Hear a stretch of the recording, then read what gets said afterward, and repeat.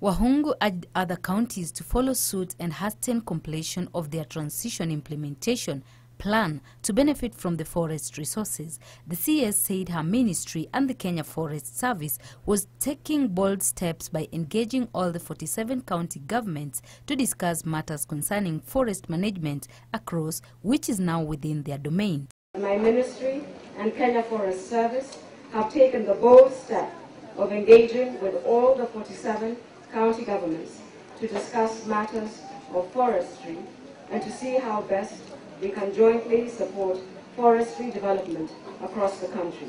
Taita Taveta Governor John Mrutu called on Wananchi to embrace their forests and conserve the environment, which is beneficial to their livelihoods. The event was, however, boycotted by local members of parliament who claimed the ministry should first tame wild animals that have been terrorizing locals along the Tsavo National Park.